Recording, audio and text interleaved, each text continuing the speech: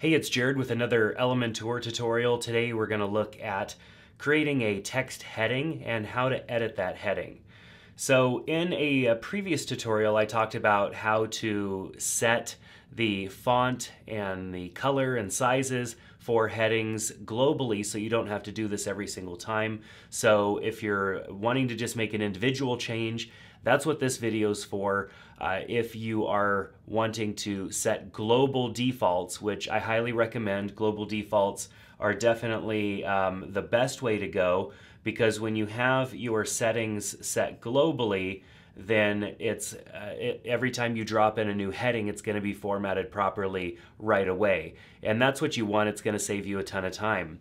That also means that when you go and make a change to that global setting, it's going to update all of the headings throughout your website, which makes that process much easier. For example, if you decided, I just really wish the headings were this other color or this other size, you can make that setting change once and it would affect the entire site.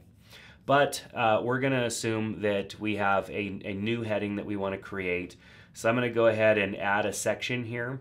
And so we'll just go ahead and create a section. I'm going to add a little bit of margin on this section just to space it away from the slider area that we have above.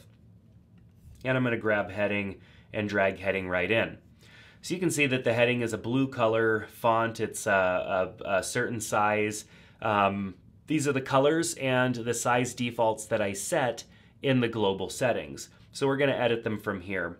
I'm going to center this because I would like it to be centered. I'll change the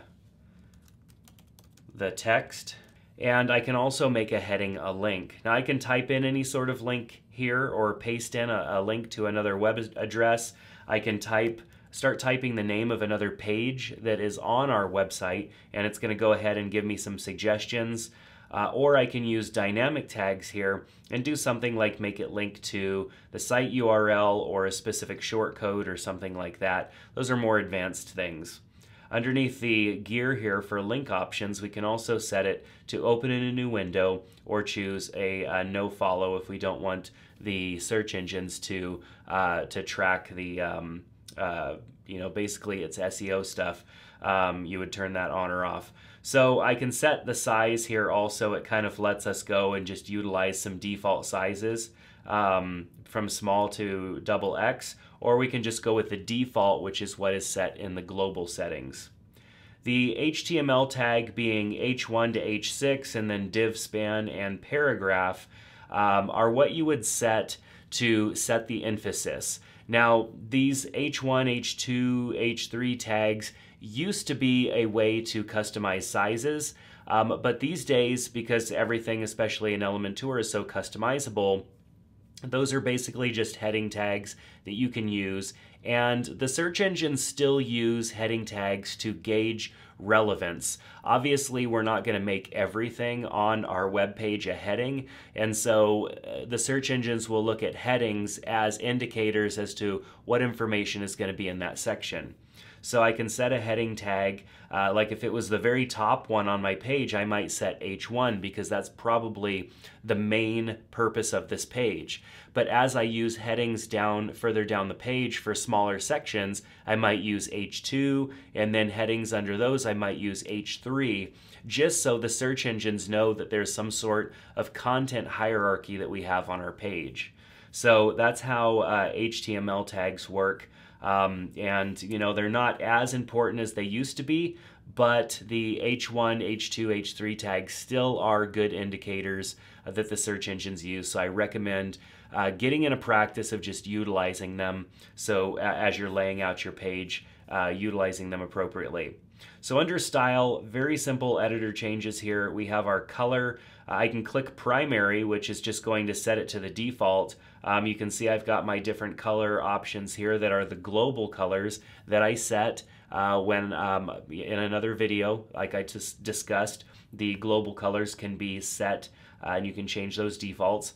But then, of course, the other global colors that I have set, I can choose from those as well, which is great. So depending on what my color palette is, you know, I can toggle through those. And then of course right here, customize that color to pretty much anything by just dragging the color picker around, pasting in a hash code for a color, and then of course I can also set the opacity of that as well. These some of these settings come in to play when you're maybe putting your heading over an image or something like that, and perhaps you need to change the color so that the heading doesn't, so that it actually does contrast with the image and it doesn't conflict with the image to make it you know, hard to see. Sometimes like the image that's in the slider up here above, depending on where that text lands on the background, it can become a little bit hard to read. So setting those opacities definitely can help. I'm just going to go ahead and leave mine set to the primary. Under the typography setting, we also have some global sizes that are available, and then we have our editor here, which allows us to change to any font. So we could change this to any font. We could change it to any font size. We can set the weight, which is the boldness of the font. And so depending on your font, there might be a few or there might be a lot of different options here. We can also transform to all uppercase, lowercase, and change that around. We can also add styling like italics or obliqueness to the text. We can add decoration like underline, line through, or whatnot. We can adjust the line height if we have multiple lines of text. And then we can also set the letter spacing, which sometimes kind of makes things look a little bit nicer. Some fonts space the letters out too far, and so with the headings, sometimes it's really nice just to customize that and you know, make it look good. So we've got a custom header here. This is all done and ready to go. I like it. I actually like this font. It's pretty cool, a little futuristic looking, but I can drag that into place. And now with this image here and this, you know, basic text, it's just fake text, this section's coming together and starting to look halfway decent. So yeah, not too bad. So editing headings is pretty simple. Like I said, you want to look at how you could do it globally so that you don't have to do this every single time. You definitely want consistency throughout your website, so use the global settings. But if you do need to come in and edit a heading for a specific reason, now you understand everything that there is to know about this heading editor section, from styling it to some of the more technical aspects of it. So definitely check out my Elementor course. I have a free Elementor course that walks you through everything. These tutorials are great just to kind of get you going, but the course will get you fully understanding how to use Elementor. I've got links to that down in the description below. It's easy to access, free to access. You can either sign up on my own website or you can go over to Skillshare and get a free month of Skillshare using the link that I've provided, and then you can get access to the course there as well. So definitely check out those links. Subscribe to the channel here so you can be notified when I put out new videos like this Elementor tutorial, and I hope to see you back in the next one soon. Take care.